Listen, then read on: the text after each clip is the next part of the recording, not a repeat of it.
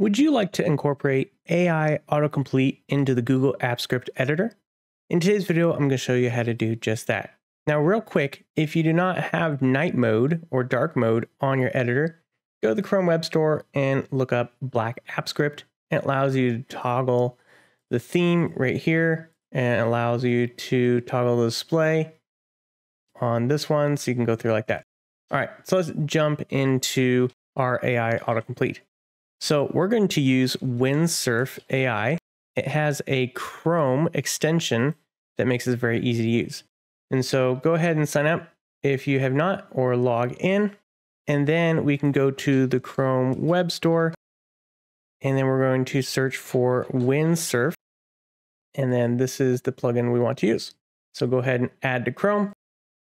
And then we can go ahead and close this out now. And then I'm going to go ahead and pin this. And then it should be all set. Now, when I first used this, it didn't have script Google on there, but here it is right here. So if this is missing, go ahead and add it. And I'll have this in the description below. But if that's there, then we're all good to go. And so we can go ahead and close this out. Now, one thing is you may need to refresh this so that way it accesses the updated permissions. And then the way we can do the autocomplete is, well, look, there it shows up right there. So it already gave us a suggestion to append data to sheet 1. And so as we go and you start typing, it'll give you different options.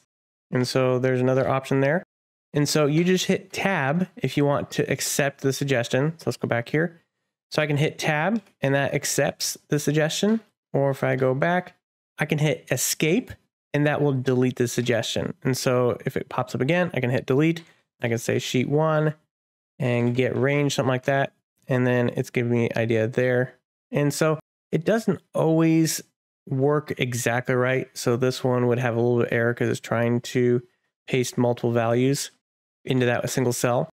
But basically the way the AI autocomplete works is it looks at the context. So it has very little to work with, but if you have a long script, the AI autocomplete will actually be super useful because it will take the context and process it and kind of give you a better idea, especially if you have something repetitive or if you want to do, for example, a for loop, it'll quickly help you with that structure and go through it that way.